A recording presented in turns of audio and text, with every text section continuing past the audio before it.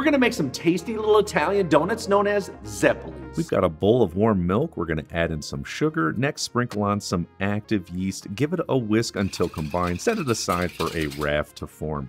In a separate bowl with flour, I'm going to add in some salt, some sugar, zest in 1/2 lemon.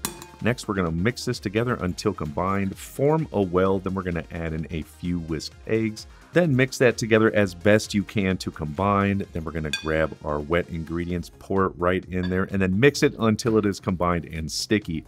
Add over some plastic wrap, set it to the side until it's doubled in size. Once it's doubled in size, let's come back, get some oil heated up on the cooktop.